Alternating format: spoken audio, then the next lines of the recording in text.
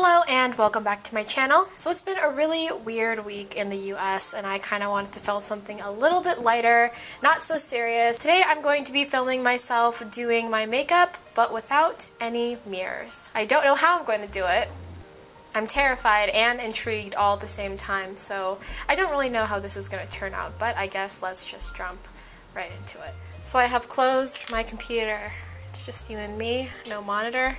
I'm so scared right now. Alright, so I'm starting by applying my primer. Oh my gosh, where do I look? I'm applying my primer just to the center of my face. I am using the Dr. Brandt Pores No More. I'm going to use my Anastasia brow gel just to not put it on my eyelid. I am taking my brow powder and oh my god, where are they?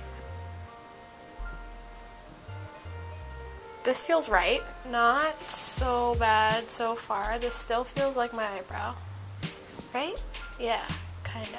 I'm now taking some eye primer and applying it to my lids. Should we just go full glam today? Should I just make it like smoky with winged eyeliner and like, oh my god, what am I doing to myself? I'm gonna start by using my face powder and running that all over my lids. This is too much mystery. I don't like it at all.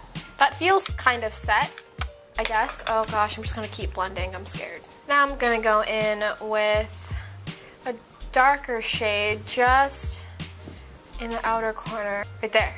Is that it? Feels like it's it. That doesn't feel too wrong. That doesn't feel wrong at all. Oh my gosh. Success. We've reached success.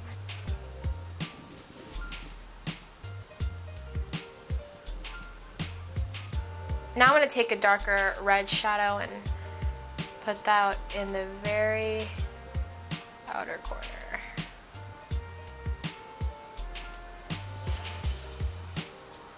I'm going to take a flat brush and pick up a gold shade and pop that right on the center of the lid.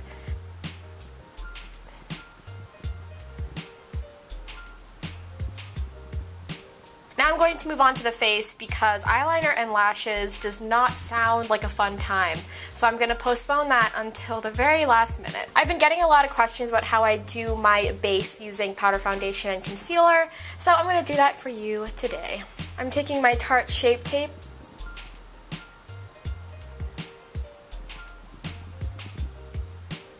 And then I do a little bit down the nose, top of the lip, and on the chin as well. I take the butt of my beauty blender and I'm just kind of blending more than I've ever blended before, pretty much.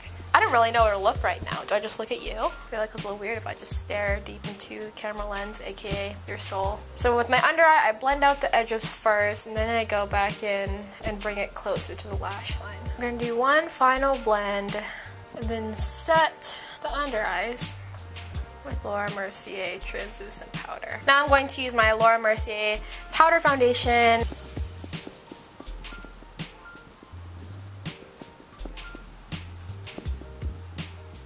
And I'm going to brush off the concealer bake with that same powder. I'm just going to take my Chocolate Soleil bronzer in dark chocolate, bronze the cheekbones. I'm kidding. Tastes like chocolate. So I focus this in. Why am I still tasting chocolate? How much should I put on my brush? Oh my god. I like never taste the bronzer when I'm doing my makeup day to day. Something's wrong. Something has gone horribly wrong. Now I go into my shade and light palette. I'm not looking at the mirror. I refuse. And I'm taking the darkest shade. I'm going to apply this just to the part of my cheekbone closest to my hairline. I usually take what's left in the brush and I go around my hairline and roll your lip. Now I'm going to move on to brush. I'm taking the same brush because I'm nasty and dipping into Luster by NARS, which is my favorite blush of all time. I am tilting the mirror away from me so I don't see it, and I'm going to load up the brush. This blush doesn't really show up as anything super bright on me, which is nice because I feel like that is my safest bet as far as blush goes. I'm taking the Anastasia So Hollywood Illuminator, and I almost opened that with the mirror facing me. Let's switch that around. There we go. I feel like if I just have a really offensively beaming glow. It'll take away from all the mistakes that I have made on my face. I also go above the brow, down the bridge of the nose. And I'm going to take that same red that we put in the crease, and I'm going to apply that on the lower lash line. This is fucking terrifying.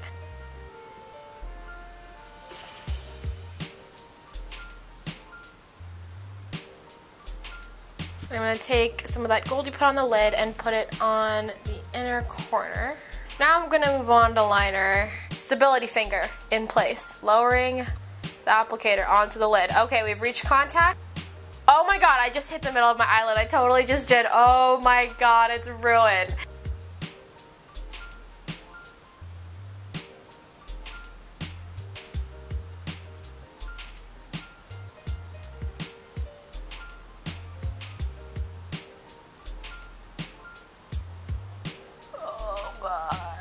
And now I'm gonna create a wing.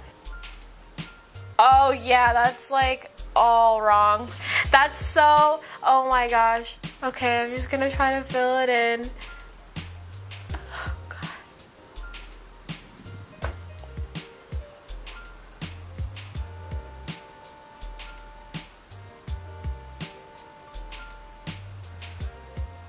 I don't know. There is such defeat within me right now. And I'm gonna curl my lashes. Are they even in there? I can't tell. Oh shit, oh my god, oh my god. Okay. Now I'm going to be applying the lashes that I have been loving at the moment for dramatic eye looks, which is Lily Lashes in the style Mykonos.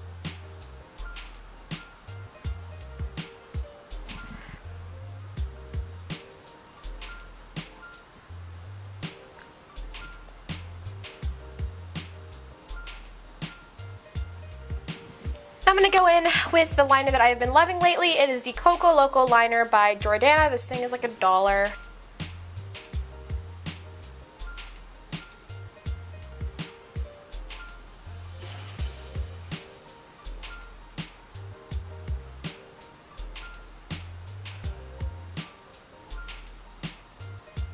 I also blend the liner with my finger a little bit just so it's not like super harsh. Now I'm going to go in with Colored Rain liquid lipstick in Whatever. Okay, this feels normal.